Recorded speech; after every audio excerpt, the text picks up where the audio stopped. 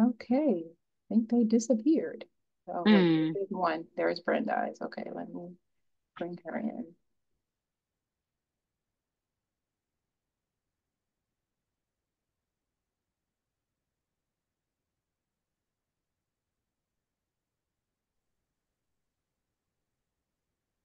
Hi, Brandhyze. Welcome. Hello. Okay.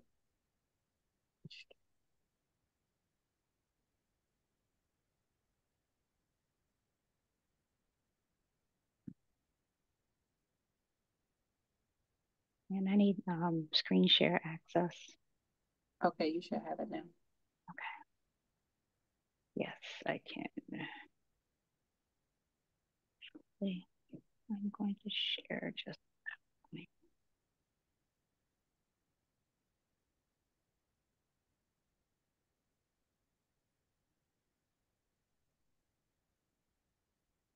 Okay, she says, I'm not sure what is happening. I'm going to try again. Okay.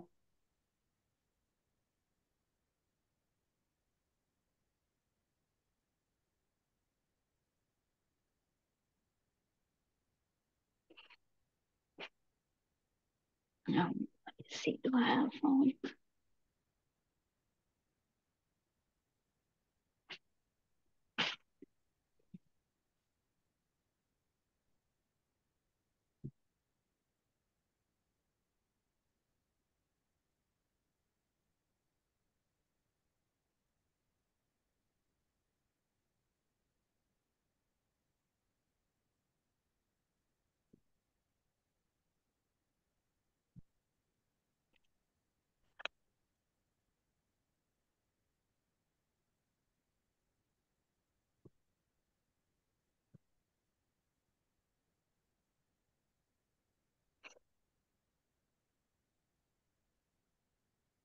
Okay.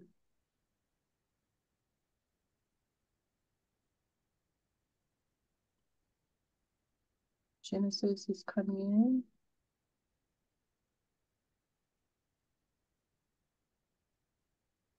Oh, never mind. She's gonna remain as an attendee.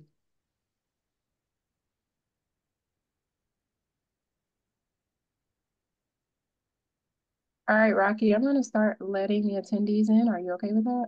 Mm-hmm. All right.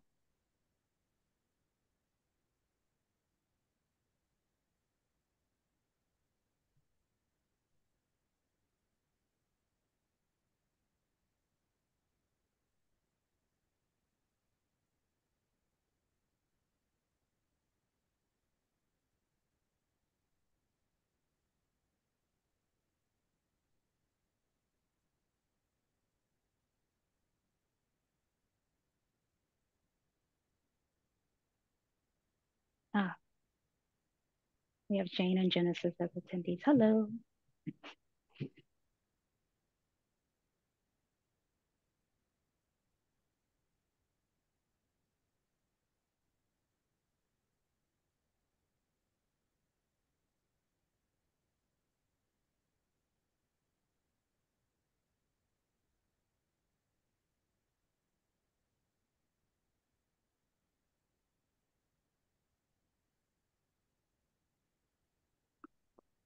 So we usually give a courtesy of a few minutes just at the beginning here. So once we hit the, 7:05 mark, I'll definitely get started. And then for those who missed the, beginning parts, well, they can see the recording, but I'll go ahead and get started in about 2 minutes.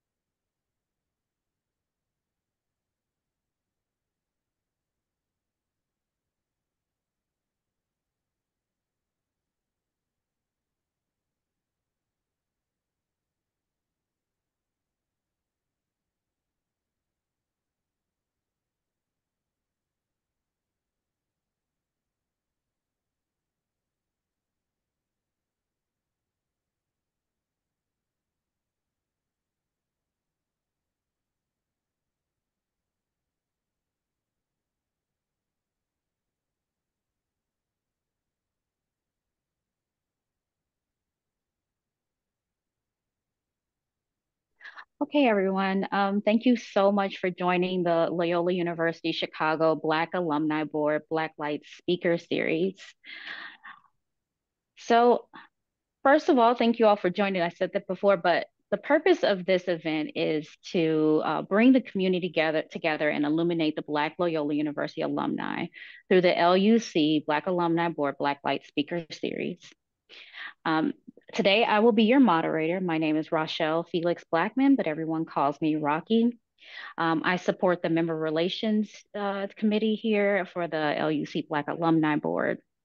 Um, in my normal life, I am a operations leader for Amazon Web Services. I also graduated from Loyola University with a bachelor's degree in biology and a minor in Black World Studies.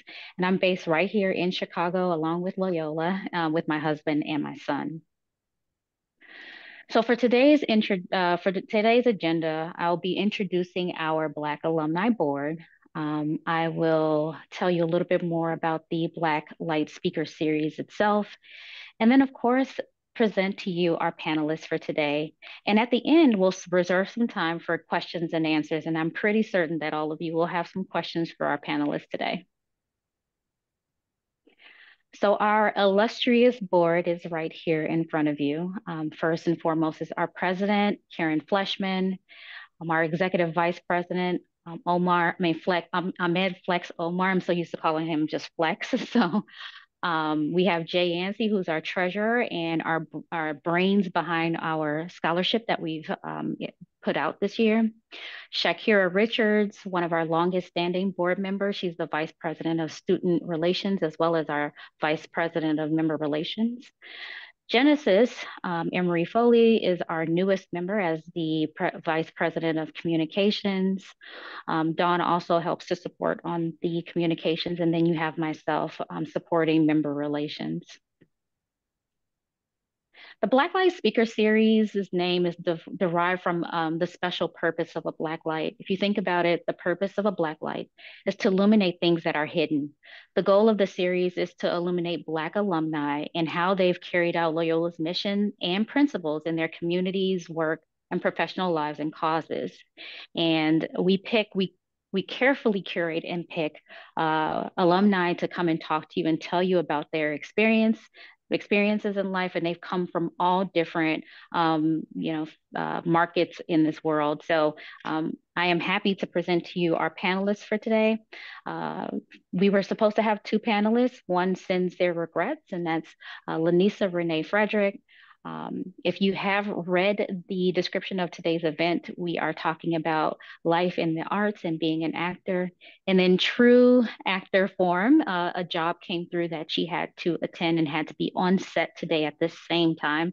So unfortunately, she will not be able to join, and we really hope to reschedule so you have an opportunity to talk with her. But who we do have today is our star panelist, Brandhyze Stanley Smith. She brings a unique flair to the world of fashion and media after earning her business degree from Loyola University Chicago. Her impressive career began with an internship at Wilhelmina Models in New York City, and that in and of itself is impressive. Her striking beauty and charisma quickly led to national modeling campaigns and roles in notable TV shows and films, including The Perfect Stranger and Inside Man. Brandhyze's career has since evolved into on-camera hosting and fashion journalism, which features major platforms like The View, The Today Show, and Essence Magazine. As a fashion style writer for Newsday Westchester and a DIY content creator for Mood Fabrics and eHow, she continues to influence the fashion world with her thrifty finds and advice.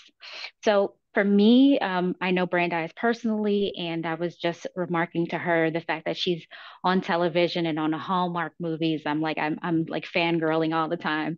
So I'm going to dive right into the questions because I'm dying to hear the answers to the questions that I have for you today, and hopefully I don't catch you off guard with anything.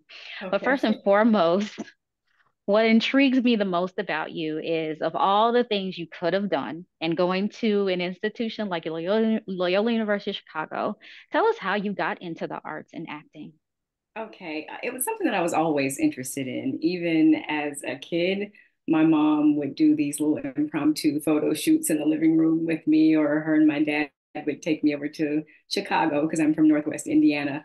to interview with modeling agencies. My grandfather was also a minister, so I got a chance to be a part of the Sunday service every Sunday. And so I played drums. I took piano lessons starting at 7. So sometimes I would play the piano in church. My uncle was much better at it than I was. But school plays, different productions, but it's something I've always been interested in. But I didn't know that you could make a living in the arts, being an actor. If you weren't Denzel or Charlize Theron or somebody, I thought that you were just, struck to a life of poverty. And so I quickly learned that that was not the case. But I did seek a business degree from Loyola because I just didn't know it was possible to do it any other way. Well, that is amazing to hear. And I'm glad that you found that way. And that's those are conversations that the board and I also have with the Loyola to talk about all the creative ways you can leverage your degree and get into the spaces that you love. So I'm glad to see that you were able to do that and pivot into something that you love. Yeah. Yeah. So so I gave a quick bio, right? This was something, that I came up with to hopefully honor what you do. But I'm sure I didn't capture everything. So what are some of your more recent initiatives and projects that we should know about? More recently, I have been on FBI Most Wanted, a CBS show. I've also, during the pandemic, I kind of, like everybody, had to get creative. So I started doing more voice work. And so now I voice projects from my son's closet in his room that air on BET. So I'm able to do those from home. And I've created a platform called Course Creator, which helps experts and entrepreneurs in their areas of expertise and find their passion and turn it into an online course from stuff that they already know. That's amazing. Yeah. All right. So can you describe your experience as a Black woman trying to grow your career in this space?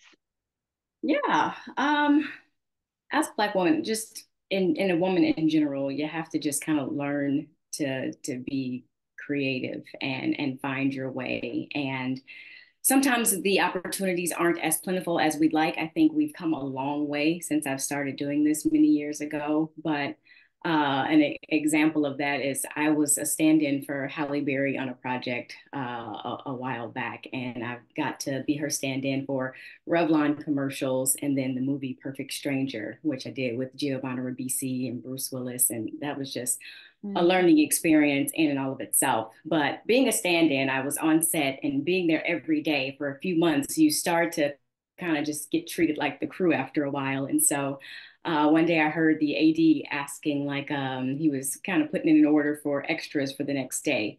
And he said that he wanted 12 extras girls. He's like, oh, I need, 2 blondes, 2 brunettes, 2 redheads, and then the rest, just mix it up.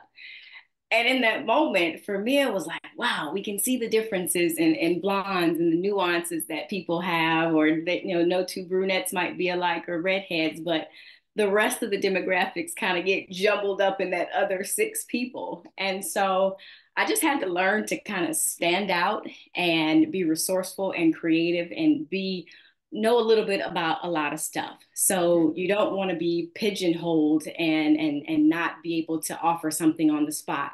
They say you oftentimes give your best audition on the elevator on the way going down.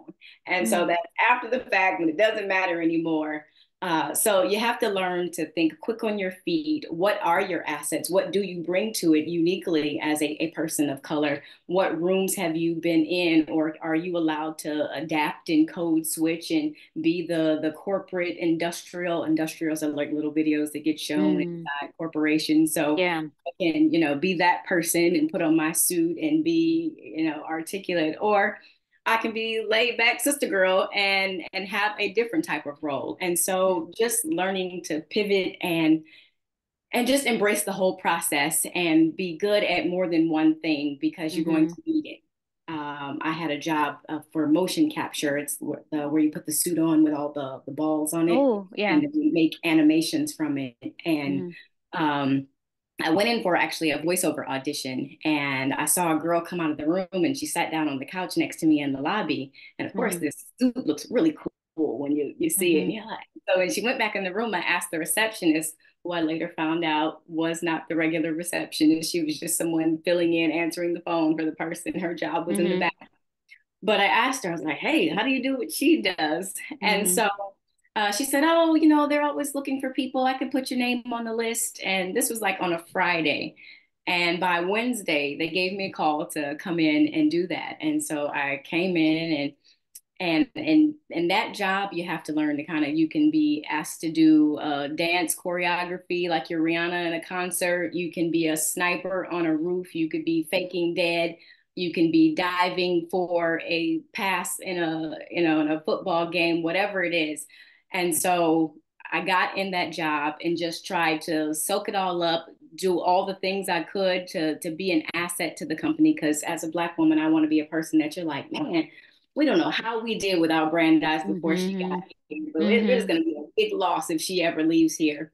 And so Mm-hmm. I wound up working for that company for 8 years, and I Wow. never saw that young lady again. But it was my everyday job, Monday through Friday, for like four or Wow. 5 hours that I got to go in and do these animations. And Well, that's so pretty cool. I always tell people just get in there and be resourceful and make it so that you're irreplaceable.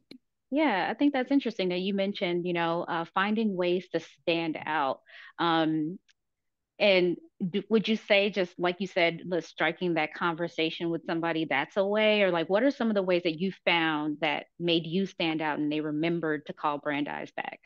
Absolutely. Striking up conversations. If I'm going to meet someone, oftentimes I'll do a quick few-minute Google search just to see, hey, maybe you went to school in Indiana. I'm from Indiana. I Mm-hmm. live in Brooklyn, New Mm-hmm. York now with my family, but maybe we have something in common. Maybe you too like to stitch leather bags like I do, but finding commonalities with people. I also often tell people a secret weapon of mine is to remember people's birthdays, and I use a birthday alarm and I put it in my calendar. And so everybody thinks that, like, oh, Brenda, you always remember my birthday, girl. You just put me to shame because you always remember. But I tell people that it's good to reach out to people on their birthday because it's a day that's not important to me. It's a day that's important to you. I'm reaching out to you. I'm not asking you for anything, but I'm just letting you know that, if we don't talk to each other in the next 364 days, I'll talk to you at least once a year and we can still keep the connection going. And Mm-hmm. so just little nuggets like that, and Mm-hmm. always being prepared when called upon. And acting in particular, I'd say having a good memory is important. One Mm-hmm. day I had like 19 pages of sides for 3 different auditions, and they were all going to be in the same room. But they were for different shows. And so, I just kind of plastered them all up on my closet door and just kind of like, okay, got that one. Remember. Okay, next one. And so you just kind of sometimes you got to fake it till you make it. Okay, I've got a corporate jacket on for this one. All right, I'm going to take the jacket off, show a little shoulder. We can do a next kind of role. What we got? And so just learning to think quickly on your feet. Also, I didn't say that when I left Loyola, I happened to find the internship for Wilhelmina Models online, and a woman who worked in the career services office, Renella Norris. I know she's not there anymore, but I went into her office because I was president at the time of the Dean's Advisory Council, and I told her, I'm like, oh man, I saw this listing and it's a few months expired already, but it would have been really cool to have gotten this internship that I see that Wilhelmina Models, one of the biggest modeling agencies in the world at the time, had listed. And while I'm talking, she like takes the piece of paper and she picks up the phone and she starts dialing while we're talking. And I'm like, why is she dialing while we're talking? I'm like, who are you calling? And she's like, I'm calling Wilhelmina. And so she put me on the phone with the woman, and I told him that I would be in the neighborhood. Well, I was on Loyola's campus at the time, which is Mm-hmm. a 12-hour drive away.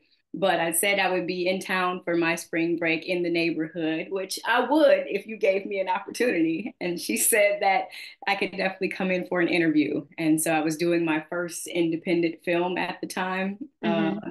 kind of moonlighting between classes. And I asked my husband in the film, had he ever been to New York? And he said, no. And I'm like, you want to go? So we literally drove 12 hours. I went up, had my interview, came back down. They gave me the job, and we drove back to Loyola that Wow. same day. So a 24-hour drive in a day just for the opportunity. But they gave me the internship. Was able to turn that into a modeling and acting career because they started sending me out on auditions and castings in between working, and I'd have to just make up the hours. But while I was sitting in the department doing the work every day, it was, some downtime. They didn't always need me to do anything. My boss would go on these business trips and I'd be left in this little department by myself. And instead of just sitting there and just being on the phone and not doing nothing or just, mindlessly doing other stuff, I would clean up the desks. I would go in the storage closet that it looked like people just opened the door, threw stuff in and shut it. And I would clean that out and organize things, put presentations together. And so word started to get around that even the president of Wilhelmina wanted me to come work in his department. So just making a name for yourself and be the person that you are and have a good work ethic, whether someone is watching you or you think they're watching you or not, is another thing that I would recommend. That's amazing. I like that. That's really good sound advice too. Yeah. What are some of the things that you've had to sacrifice or do to support your dream? Good question. Time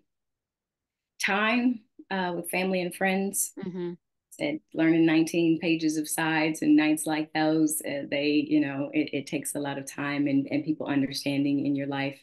Not as many vacations because for a while you are trying to figure it out and work multiple jobs or night jobs just so you can have your daytime available.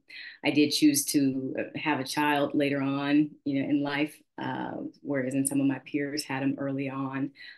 So those are, all things that you just have to be like, okay, I got a plan. I'm working my plan, and it may not look like anyone else's, but I got to keep on the blinders and just keep my head down and go Mm-hmm. after the goal that I set out for myself.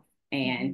And sometimes you got to work 2 or 3 jobs to get something done, or different side hustles. I would work at Mm-hmm. the modeling agency, from 9 to 5, and then Banana Republic and Rockefeller Center would say that I could come to work at 6 o'clock. They didn't do this for anybody else, but they would do it for me and let me work from 6 till close. And sometimes, that's 12, 1 o'clock, and I could work on the weekends. And then you go home, get a few hours rest, and wake up and do it all over again. And you Mm. just gotta tell yourself, it doesn't last forever. Yeah. That you have a plan and you're smart with your money and you're not just tiring yourself out working these multiple jobs just so you can blow the money on nonsense. But if you're Mm-hmm. actually using it to pour back into yourself and doing these meet and greets and meeting casting directors, or you're taking acting classes or enrolling yourself in a conservatory, I think as Mm-hmm. long as you have a plan, it makes it all worth it. Agreed. I've always been told that bad times or hard times don't last forever, but nor do the easy and the fun times. So you always got to be on your toes to make sure you extend or work on keeping the easy times going on. So it Exactly. sounds like that's what you did. And you kind of got to um, spread the money out. yeah. So this one is, I don't know if this is a harder question, but and think about it. But how did the 2020 civil unrest and the pandemic impact your career, and what did you learn from it? Hmm.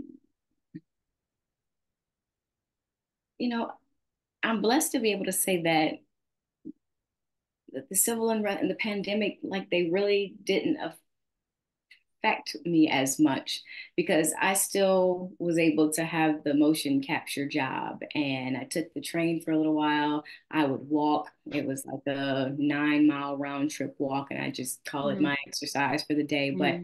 I worked through the whole pandemic.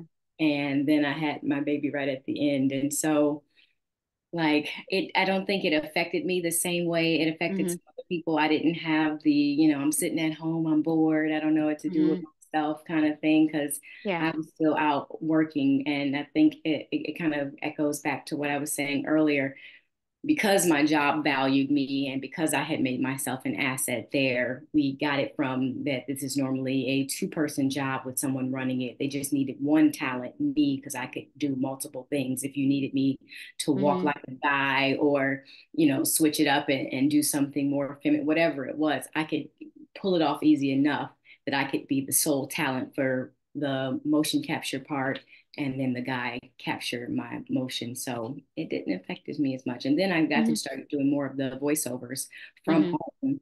And then they started ramping up on the voiceover auditions. And so that got even more work coming in. So it didn't quite Mm-hmm. have the same effect, but it did force me to come up with my own content and do my own thing. Mm-hmm. And so that's kind of when Course Creator, the platform that I created, was born.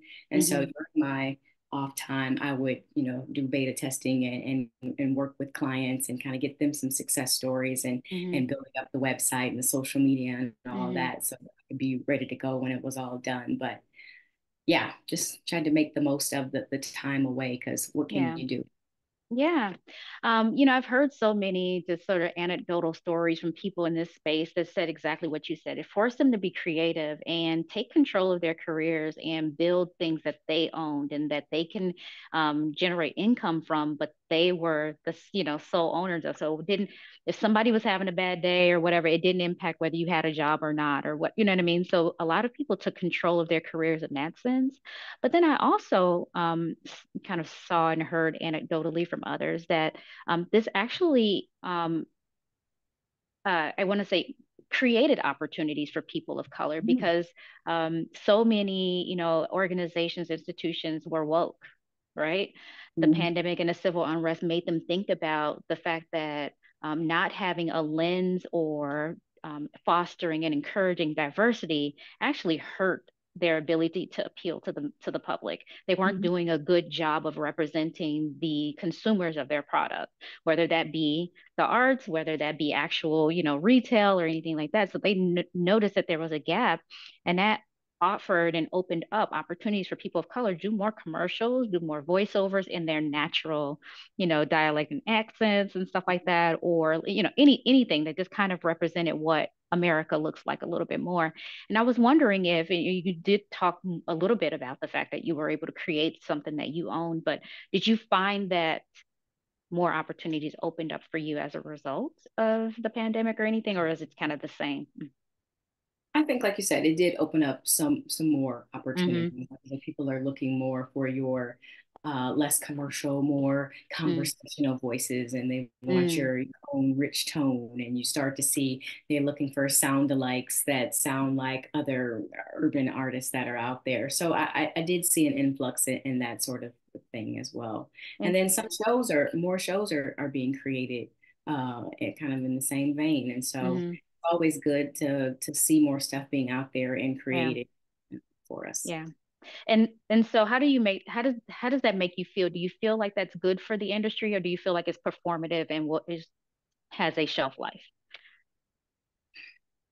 I don't know. It's kind of like with I mean, on one hand, I'm like, hey, let's take it while let's get while the getting is good and take it for all it's worth. And maybe by this point, you can then be at a different point in your career that you can take Mhm. advantage of something else when it goes. But Yeah. then you see, like with them abolishing the affirmative action, that it's like, man, that was while it lasted, it was cool, but man, that went away. And so it may be temporary when it's no longer a fad or the thing to do. It seems that sometimes opportunities get taken away. Mhm. Um, I say strike while the iron is hot, Yeah. create your own stuff. When Yeah. I was teaching hosting classes, I taught a student who just went on. I would always say in my class, create your own content, do your own shows. We have these powerful cameras and editing software on our phones in our pockets. And so why not get out there? And so I created a show of my own, a magazine style show, and won a couple of awards for it. But I just had a student who won 3 Emmys. Wow. And so I joked with him. I'm like, man, you really took that advice to heart. That was awesome. And That's so awesome. this show is doing really well on PBS. So it's really cool to see that people are out there just taking matters into their own hands Love it. and showing their own voices. Love it. So, what would be your advice? You started on down this path already, but what would be your advice to someone seeking a career in acting? Hmm. I say definitely, like I just said, Mm-hmm. create your own content. Don't be afraid to do that. Even if you don't know how to write a script, take a course on it. Don't be afraid to Mm-hmm. take courses and classes, even if they're online. Take one with a friend, barter with a friend. I Mm-hmm. got more into voiceovers because a friend and I, rest in peace to her, her and I sat down for 6 weeks and we take 2 hours and I'd book a room in this building I was living in and for an hour she'd teach me voiceovers because I just couldn't get past a slump at a certain point, and then I'd teach her on camera hosting. And so even if you and a friend barter time with each other to learn Mm-hmm. something, never be afraid to stop learning and creating your own stuff. Mm-hmm. I also say to have a thick skin. Mm. This business, you you exponentially get more no's, but a lot of times you don't get anything at all.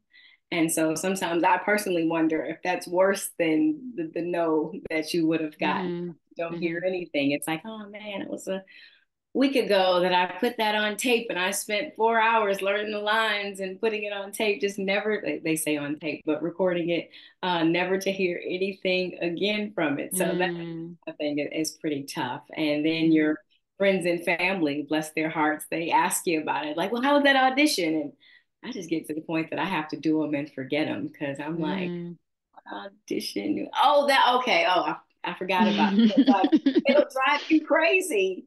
Trying Yeah. to be like, oh man, I should hit up my agent and make sure she got it, or did she Mm-hmm. like it, or did she can she call the office and get any feedback for me? And so that kind of stuff can make you crazy. So just early on, I just had to Yeah. like kind of distance myself from it. Once I hit send on it and sent it off, like it was Mm-hmm. no longer my responsibility and out of my hands. And Mm. sometimes you have to protect your peace also is another piece of advice because I'll have people tell me like, oh, so and so got your role. Well, I believe God knew that that person was going to get that role, my own Mm-hmm. personal belief. And like, if it must wasn't my role if that person got it. So, Mm-hmm. just we don't even have to continue to have that conversation because that was Right. that person's blessing. That one wasn't mine. On to the next. And so Exactly. do what works for you and keeps you happy because life is short and it's a lot going on and a lot of people are going through a lot of stuff. So just have a thick skin and be resilient in this Mm-hmm. career. Um, I'd also, like I said, be good at several things. If you're interested in cooking, take a cooking class. If you're like, you know what, I've always wanted to learn how to frost the perfect cupcake, let me take a course on that, even if it's online. Right now, shoot, I'm taking pilot lessons I'm in ground school for pilot lessons. And Wow. so, like, just whatever interests you, I say Mm-hmm. to go after because you never know when you're going to be called upon to do that thing or need Mm-hmm. that piece of information or can be an asset to someone in a different way or can make money from it. My husband, when we were dating, kind of asked me, like, he was the first person to ask me, like, hey, like, you ever thought about doing classes?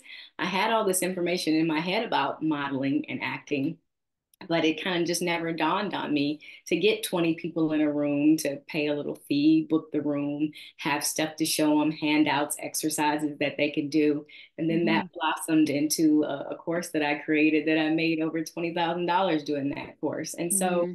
I just say, just know a little about a lot and don't Mm-hmm. be afraid to put yourself out there and don't be afraid to package your knowledge and hang your shingle. You just need to Mm-hmm. know more than the people taking your class, and you can Right. also learn on the fly, ask them Yeah. if they want to know more about such and such topic before you teach it next week. So Mm-hmm. I say just put yourself out there. Love that. That is really great sound advice. Perfect. So, um, I have an idea of how you might answer this because you have mentioned a little bit of it before, but if you don't say it, I'm going to pepper your answer with with those seeds. But Okay. how has your experience at Loyola prepared you for your industry? Loyola taught me to be I had to get resourceful at Loyola. I came from a small town in, like I said, Northwest Indiana called Michigan City, and I was a bigger fish in this small pond. And so when I came to Loyola, it was like the kick in the teeth to get there, and my best was just not good enough in my classes, and I just was discombobulated at first. And so I had to get resourceful and find tutors and create study groups and sit in the front row of my classes and make sure my professors knew my name and go to their office hours and talk to them with questions I had if I didn't understand because I did an accounting degree and I minored in Spanish. And so, like, I just had to kind of rise to the occasion and do stuff differently than I had been doing it. I remember one time I had a presentation and I literally worked the whole night on it. And my roommate went to sleep. I was out in the hallway working on this big, gigantic banner I was creating and getting stuff together and making sure I had my talking points. And I walked back into our room during the morning after the sun had risen. And she woke up and she looked at me and she looked at my clothes and she was like, "You never went to bed?" And I'm like, "No, I didn't." And so I just had to learn to, when the library closed, all right, we're going to take this party, pack it up, and go study somewhere else where I can get a table and some quiet. And so Loyola just taught me to work harder than I thought I ever had to seek help, even if I thought I had it, and just to be tenacious. It also taught me to be a leader. I remember Mhm. during elementary school, one time I came home and I told my mom that I had petition to be the treasurer for like the student council. And my mom was like, president wasn't available. And like, it just never dawned on me to be president. I thought I was doing something being treasurer, which is a good Mhm. position. Yeah. But once I got to Loyola, I was like, you know what? I became a Kemper Scholar. It was an internship grant program that I think the university used to offer. I don't think it's there Mhm. anymore. But I just had to, I went out for a president of the Dean's Advisory Council later on and saw like, hey, I'm going to be at this meeting anyway. It's just a little bit extra work, not much, but I can carry this. And so Mhm. it made me rise to the occasion and see that I was capable of more than I was giving myself credit for. That's awesome. You mentioned a couple of skills that you were able to leverage, to get find success as an actress, and two things. You said one, you came to the realization that there were blondes, brunettes, redheads, and they were differentiated, but then everything else was lumped together, and you had to find a way to stand out. But I would imagine that you experienced going to a PWI. That was the reality of being at that type of an institution. You found your way to, and you just said it actually with your professors, finding a way to stand out and seek out the help and talk to them so they knew who you were and that there was effort being put forward. You found a way to do that at Loyola. And I would imagine that you took the seeds of those skills and brought them Absolutely. to your professional life. And the other Absolutely. thing that you mentioned that I think that is a skill that a lot of people maybe don't elevate as a skill, or we don't rotate enough or lean in on this, but code switching, you use that phrase, right? Yeah. And code switching isn't necessarily a black white, thing, but it's being adaptable in different environments so that you ever there's skills about how do you make people like you, right? And they say mirror that person. So if they brush their hair a lot, you brush your hair a lot. You know what I mean? Like, so you mirror a person, and that's a lot to do with code switching to adapt and fit into the environments that you're in. And an institution like a Loyola, I think you had to do that quite a bit, depending on what. There's all these different variations of ethnicities or affinity groups and things like that, and finding a way to fit in and find people who align with you and things like that. That was very important for success there, because how do you find people who like you enough to want to barter with you, to study with you, to do these things with you? And I feel like some of those seeds of those skills that you mentioned that carried you forward in your career started at Loyola. And I'm putting words in your mouth, but you could tell me if that's true or not. It is true. It is very much true. You do have to kind of learn like what works for you. Mhm. Being extra bubbly for me, it works for me, and it makes people. I don't know. It disarms people. Mm, Is the word I would use. sure. And so being happy or speaking in a higher register. I don't necessarily do it purposefully. It's kind of how I speak, but I am cognizant of Hmm. being a little bit more chipper and uplifting. Hmm. Um, and, some people, if we're just, if they're your same ethnic group, you might have a different way that you could speak to them. I think you and I were speaking to each other differently on our Yeah, practice. We're speaking. absolutely. And so I think it's reading the room, knowing what works in a track record that you've had. And like you said, Loyola was an early start for me. I think I had to do it in middle school and high school and stuff too, but Yeah, it really changed for me at Loyola because I was no longer, like I said, this bigger fish in a smaller pond, and the game was just played different, and people absolutely. rose to the occasion in a different way.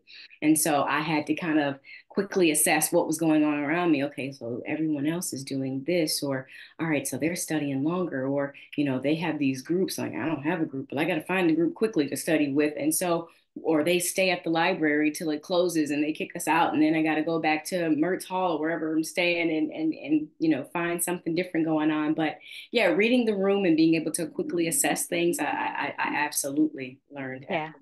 I absolutely love that. Yes, reading the room. Let's call it that. Yeah, that is definitely a skill. So, and I guess in closing here, you mentioned a lot of different things about how Loyola has helped you, resources that may or may not be available, different things. But this question here is, your opportunity, your platform, and an opportunity to reach back to help others coming up. How would you challenge the staff, professors, mentors, et cetera, to support students and young adults who are exploring careers in this space, or maybe to support them in general, but definitely in this space, because I don't know how much there is for people who want to go into the arts. I say with the arts to be a support, I think with anybody, I say that it costs us nothing to like a post or share a post if it's something that we're interested in, or we're supportive of the person's work. I've oftentimes bought tickets to a friend's show, even if they were in a different city, and said, "Hey, Mm-hmm.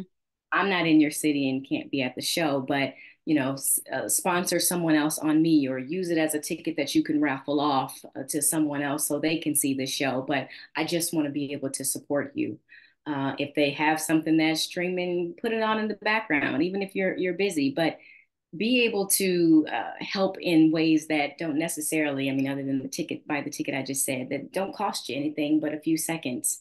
And, send them a meme or information like, hey, I saw this Instagram hack that might work for you. Like, I have a friend who has a beauty brand, and I saw this countdown timer that was really cute. And I was like, I don't know if you ever tried something like this, but I thought it was cute. And she's like, I loved it. And she implemented it in her business. So if you see something that someone in the arts can use, or it's just a word of encouragement, because this career can be brutal at times, just send them a pick me up. Mm-hmm. Yeah, just be supportive in the little ways, and Mm-hmm. show up for them, watch what they're in, that Mm-hmm. sort of thing. I think it can go a long way. Mm-hmm. And if you could turn that question around to specifically, people at Loyola who have, some influence, like the staff or professors or people who are champions for students, what are some things that they could do to help people who are in, currently students coming up, just graduated? What are some things that they could do to help encourage or support people trying to get into the arts? Hmm. I say to if they can be a champion for different outlets, like I said, mentioned, I was a part of the Kemper Scholar Program. If opportunities like those don't currently exist, if they can put it in the ear of the person who has the say, the dean of the school, to possibly implement such things, if they can show up, like I said, to shows, or if they're doing them nearby or something, that they can see them, if they can recommend them or be a reference that they, hey, you can use me on this letter of recommendation, or I'll be a like LinkedIn has those things where you can say someone does a great job, kind of Yeah. that they. So I think there are small ways, if you don't necessarily have a job, that you can put someone in. Uh, Mm-hmm. Referring them to other people in your network, making the availing that to them. If that's like, hey, I know you don't know them, but my neighbor does such and such and such and such, and I think you might be right for it. I'll, drop your headshot and resume off, or do it digitally. People are doing it more digitally nowadays. But Mm-hmm. I can put in a good word for you. Or I can, make the assignment that you have as a professor. Show me your creative prowess, and instead of doing it this way, well, I want to see what you can do with this assignment, and see how you can creatively execute what I've asked to be done in the assignment, and just kind of reaching them where they already are. Mm-hmm. I like that. And those are all very easy ways, like, low level of effort type of ways, and um, leveraging the knowledge, or like you said, the resources that you already have. It's not like you're building anything new for. So those are pretty easy things that people can do to help somebody coming up in that space. So I really like that advice. So I think that brings us to the end of the questions that I had prepared for you. So thank you for being gracious enough of going through my questions. Yeah. Hopefully I didn't catch you off guard with too much of anything there. But I would like to turn it over to the audience to see if there are any questions there. I do see something here in, oh, I do have a message, and I don't know if you know Jane Neufeld. She's part of the Of Loyola course I know. organization. She says, I don't have a question, but I would like to say I am so proud of you. And it's in all caps. And I will Aw, tell people I know her, Rambler proud. Love you. Love that. Thank you for saying that, Jane. thank you, Jane. Yep. So does anyone else have any questions that they would like to ask? You can type it in the chat or in the Q&A.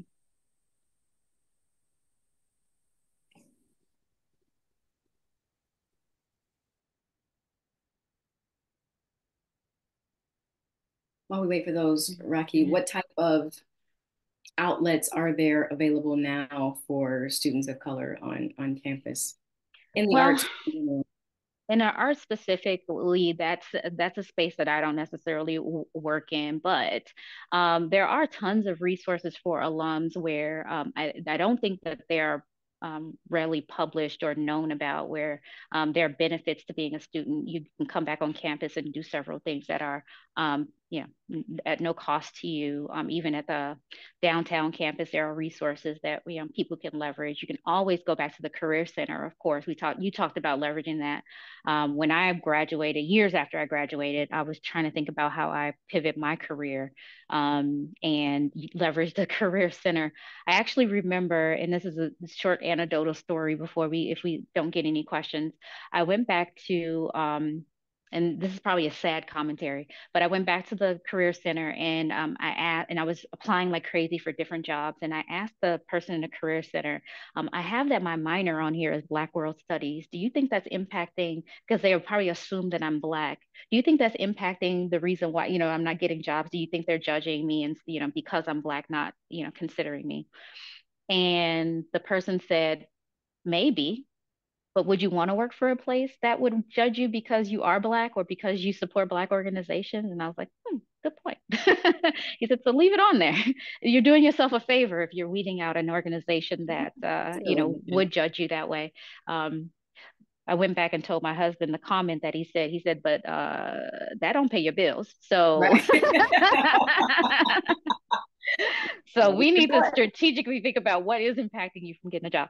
So yeah, and so those, again, I was well out of being out of Loyola, so those resources are always available. And through the Black Alumni Board, and that's why we encourage people to stay in contact and talk to us all the time. We have connections to people all around the organization. If someone, for example, were interested in acting and wanted to understand how they could talk to someone as a mentor in that department, like Karen, for example, reached directly out to the dean of that department to understand, like, how do we get more students exposed to this event, for example, and or if there were an opportunity that they were looking for, we could gladly connect to the people that we have relationships with, or develop a relationship on behalf of our alums to be able to connect them and get them what they need. So that's one of the reasons why we're trying to encourage people to get involved and just understand what's available to them, and the fact that we're here to help advocate for Black alums. Wow, that's Mhm. very valid. Did we have any additional questions here before we wrap up? Because I do have my own things that we have to cover here at the end. If there are no questions, I can move on. Okay, Rocky, can we Hey, speak instead of writing yeah, long? It's yeah, Paul go for it. Davidovich here. Go, Paul. Okay, Nice. Just a question more on the industry side. How do you find it now in LA and Hollywood for jobs, seeing that everything is moving all over the country from back into Chicago, Atlanta, Toronto, that people are filming, doing things or whatever, where the tax incentives are the best? Do you still feel the industry is strong out there, or how do you feel? And you ever have any inclination of coming back to Chicago? I I think I think California and Hollywood will always have its place and be a big mecca for film and television. Obviously, as the years have gone on, we now see Atlanta. New York has always been there. I personally live in New York, but I think you just kind of have to learn to be what they call a local hire, where you kind of go and put yourself in that location. a lot more people nowadays are putting themselves on tape and they're actually being watched. For example, several years ago, I kind of got booked off something directly off my audition tape. And I was like, oh, wow, it's good to see that, the Mhm. tapes are being watched now. And a casting director friend of mine kind of chimed in and was like, yeah, because they didn't used to be. And you're like, oh, man. So all the time we were spending making those audition tapes for a while, they weren't even being watched or cared about because you had people coming into the room. But now, especially since the pandemic, even casting directors are working from home and moving to the Southeast and other locations. And so Mhm. I think it's starting to change. I think California will always have its place, but I think the Southeast is definitely developing and having its place for people. Yeah. Um, I do get back to Chicago. I was just there a couple of weeks ago. I have a rental property back in my hometown. And so I fly into Chicago. And so when I'm there, I like the time before last, I kind of hit Jane up and said, I'm not sure if you're on campus, but my husband and I are walking around and I want to see it. And so it had been years since I had been there, but I did see it. And it's even more beautiful than it was when I lived there. And so many more things are offered to students, which is it's just awesome. Well, good. Well, I'm gonna put this out there. If you ever come back to Chicago, Jane knows how to get me. I'm involved in the industry. I make movies. I don't know if you heard of CineSpace and CineCity. We created all of that out there, and we do all sorts of things from Disney to whatnot.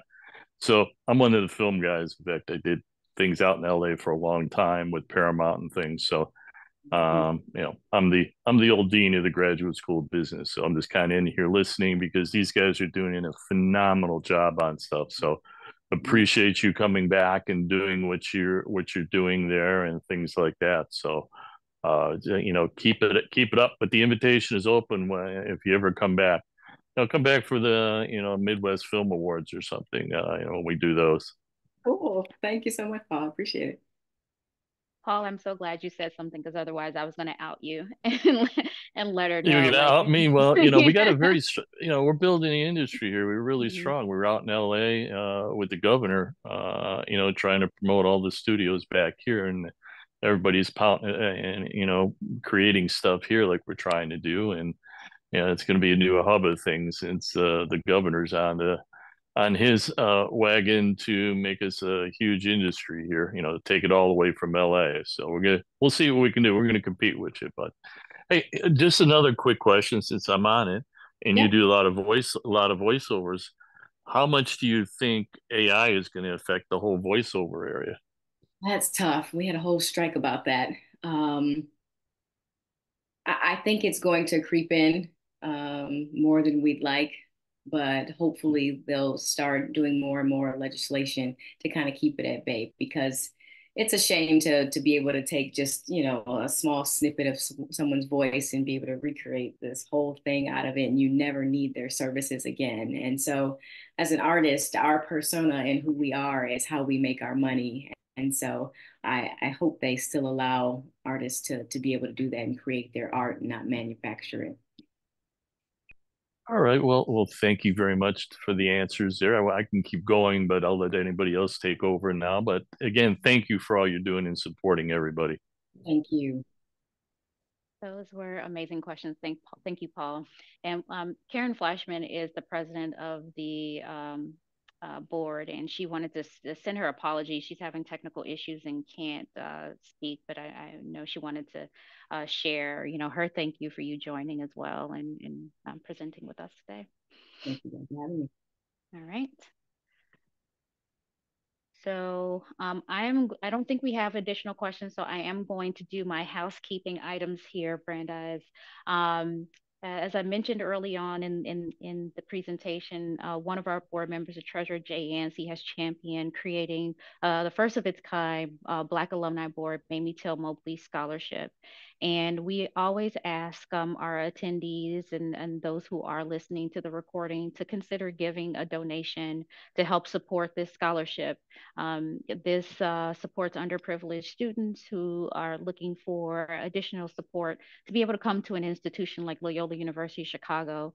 And as you can see, through the alums that we highlight through the Black Alumni series, Loyola has a lot to offer students, students who are coming from diverse backgrounds, and they can find success in these different markets that we're highlighting all the time. So for those that are listening and who can consider donating to our scholarship, and the link is right here on the screen, and you can search it by looking up Mamie Till Mobley Scholarship on the internet as well. The last thing, and Brandhyze, you did a really good job of helping me to segue to this. You asked, what resources are available to people who have graduated from Loyola. And one of the things that we encourage is that people do get involved. And we have here, if you're interested in more information about the Alumni Board or resources that we can help point you to, you can contact us at Loyola Black Alumni Board at gmail.com. You can also find us on LinkedIn and Facebook by searching Loyola University Black Alumni. So we are welcome and encourage that you, one, get involved yourself and spread the word to help us grow and help, upcoming students as well as alums who are trying to find their way or want to give back. This is the best way to do it. All right, that brings us to the end of today's Blacklight series. And I want to thank you again, Brandhyze, for joining us. This was amazing. And you look amazing and so like Hollywood-esque over there. Thank you so much. I appreciate it. At 9 o'clock at night, your time. So we really, really appreciate it. And thank you to everyone who attended and joined us tonight. We appreciate your commitment and dedication. And hopefully you learned something today. Have a great evening. Bye, everyone. Bye-bye.